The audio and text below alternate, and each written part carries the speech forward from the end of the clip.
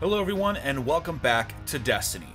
Today we have the release of patch 1.1.1.1, and with it come a slew of quality of life improvements that should make the endgame a bit more enjoyable. And that of course begins with the addition of the masterwork weapons, the vendor upgrade, and also some fixes from Bungie to help with the whole DLC lockout issue. Let's get into it.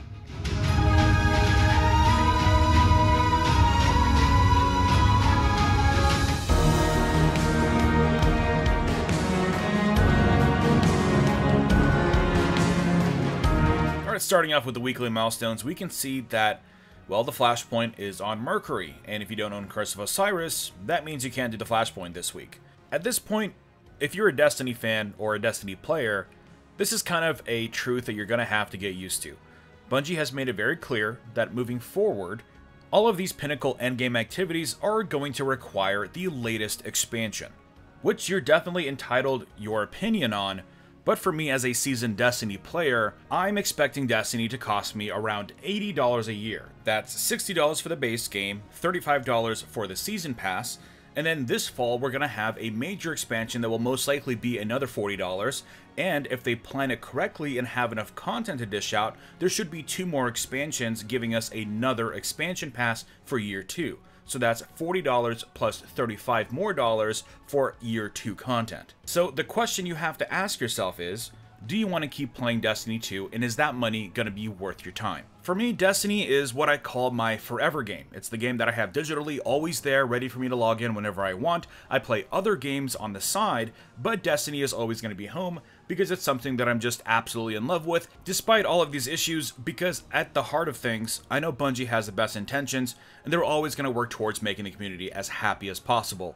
It may take some time, but I've learned to be patient with the game over the last 3 years, and nothing's changed now. And at the end of the day, Destiny still continues to give me the most rewarding gaming experience, mostly from a social and a gameplay fun standpoint. Anyways, moving on, as promised, the Prestige mode for Leviathan has been reduced down to recommended power of 300. Curiously though, it's the same as Leviathan normal mode, although they did mention that they had reduced the difficulty of normal mode back down a little bit, so I guess there will be enough of a differentiation, of course, with the addition of Prestige having additional mechanics. However, the Prestige Nightfall will still be remaining at 330. Moving on, the big thing this week is the introduction of Masterwork weapons. These are special or sort of like deluxe versions of legendary weapons with additional perks, including things like stat bonuses, the ability to create orbs on multi-kills, the ability to keep track of kills with that weapon, and so these are being introduced to give us some optional pursuits. So the idea is that these are very rare to get, and the idea is that you want to build out your entire arsenal to be Masterworks weapons. As soon as I get a few, I'll make another video going over this in more detail.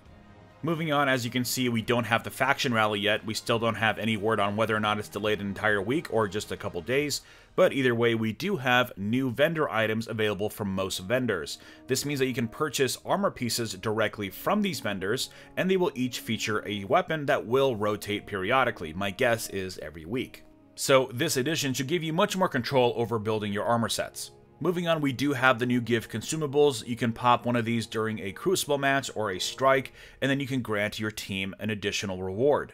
And that does include the possibility for everyone to get an exotic.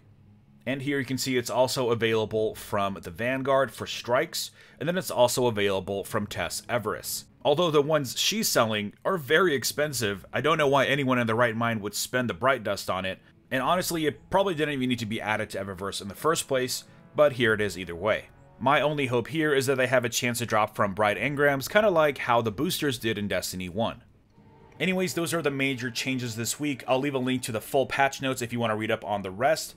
Also, let me know in the comments below what you think of the new Masterworks weapons. Do you have any? How do you feel about them? Let's discuss. Aside from that, drop a like if you enjoyed this video and subscribe for more Destiny content. And I will see you all next time.